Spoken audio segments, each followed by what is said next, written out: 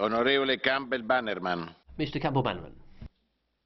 Thank you, Mr. President. I just want to say briefly, in this debate, I'm disappointed that none of the realities of the UK leaving have really been touched upon from the EU point of view, such as, for example, the UK will become the largest single market of the EU when we leave, bigger than China, United States, Japan, for example. We have a £75 billion deficit with the EU of your goods, and we employ 1.5 million Germans through cars, etc. And the City of London is very important to funding EU businesses. I've heard none of this today.